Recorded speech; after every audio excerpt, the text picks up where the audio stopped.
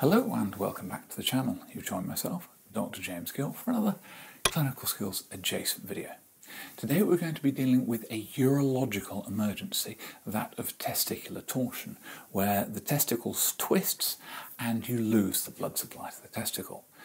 So let's really make sure we understand how serious this is. If you don't have a blood supply to something, it dies. To that end, if we don't manage to intervene surgically within about 6 hours of the testicular torsion occurring, we may very well lose the testicle. Or to reframe it, this is like having a heart attack. We get the pain from the damaged heart muscle. We're getting the same acute onset pain as the blood supply to the testicle is impaired. Now, there is an important differential diagnosis, that of epididymitis, so where we've got an inflammation to the epididymis that sits around the top of the testicle.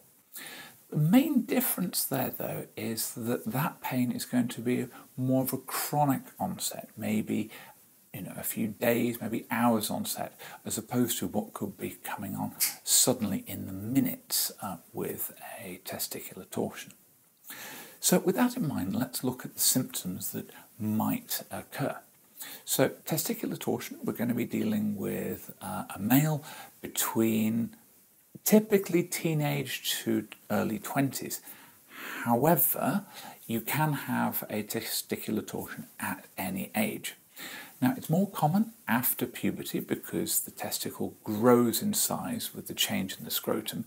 So at that point, you've literally got more mobility down there. But, as I say, any age can be affected by it. So acute unilateral testicular pain is a torsion until proven otherwise. Other symptoms that might be associated with it, you may have back pain, you may have abdominal pain, and because of the severity of the pain, you may end up having vomiting. Now, thinking about that differential diagnosis, the epididymitis is going to be chronic, severe gnawing as a rule of thumb. That pain is going to be severe all the way down to uncomfortable. With a testicular torsion, again, we're talking like heart attack. We've got that impairment of the blood supply, the testicle is dying, and that's probably going to be the worst pain that that individual has ever experienced. Now, I go back to the symptom of abdominal pain. That's a particularly important sign, especially in the younger age groups, because it may be the only thing that a child is presenting with who's unfortunately experienced a testicular torsion. And that's why on all of our clinical skills videos, when we do the abdominal examination, we highlight at the end that we would do an external genital examination, because if you have abdominal pain, one of the causes of that could be testicular torsion. Now, when it comes to examining the patient, there's a couple of signs that we can find, or not, as the case may be. There's something called the cremasteric reflex, where we stroke the inside of the thigh and that causes the testicles to rise up ever so slightly. That is lost in a testicular torsion. Now, there is another sign that we can look for when we're doing the scrotal examination to help us determine if we think we're looking at a torsion or an epididymitis, and that is Friend's sign. With Friend's sign, we elevate the testicle, we lift it up, and taking gravity out of the equation, in an epididymitis, the discomfort improves slightly. In a torsion, because we've got that impaired blood supply, and literally just picking up the twisted tubes doesn't improve the blood supply, we have no improvement in the pain. So that's, again, going to make us think much more that we've got a torsion here.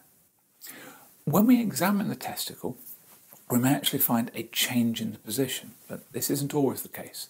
We may find that the testicle has come to lie horizontally by comparison to its other sibling in the other side, as part of the scrotum.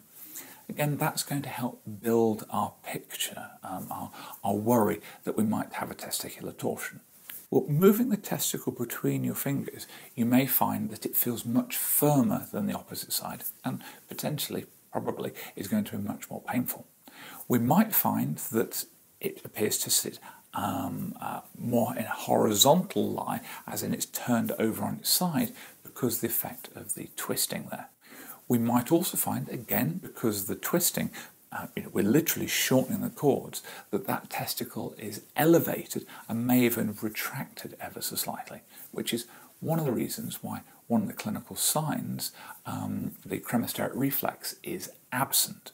But here's the crucial bit.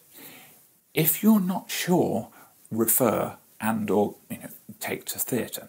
The reason being is, even if you think you have a testicular torsion and you want to get an ultrasound scan, which can confirm that diagnosis, we should not in any way, shape or form delay that individual getting to theatre, because the diagnosis is a surgical diagnosis. We need to go into the testicle to explore, to know what is going on there.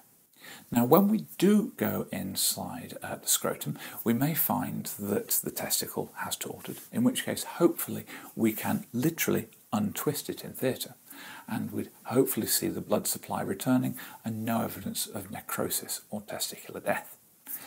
If it looks like the testicle is viable, then actually they will suture the testicle in place to stop it torting again. So because you've had one testicle that's torted, you're at risk of the other one going as well. As a result, they're going to suture that testicle at the same time to prevent that one potentially spinning in the future. Now, there is a condition, the bell clapper testicle, that could predispose you to testicular torsion. The reason being here is normally the testicle sits quite firmly and is fixed in the scrotum. With a bell clapper testicle, there's no connection with the tunica albica, which sits around the testicle, and as a result, we end up, again, with a horizontal lie of the testicle. And again, because there's no fixation of that testicle, you're again much more likely to have a torsion and a twist. So that's the overview of a urological emergency, the testicular torsion. To reiterate, if you think you're dealing with a patient with a torsion, get that patient into surgery as quickly as you can, or certainly a senior review. A testicular torsion needs surgical intervention. There's nothing that we can do about this from a medicine side. And again, if in doubt, refer. Get this seen, because we've got that 6-hour window to potentially save that testicle. Hopefully this has been a useful overview. If you'd like me to try and connect more surgical and medical signs and emergencies with the clinical skills that we've already discussed before, stick something down in the comments and we'll see if we can cover that for you. Again, if it's been useful, it would really help me if you could like and subscribe to the channel, and hopefully we'll get to help you with some further videos. Take care and we'll see you in the next one. Cheerio.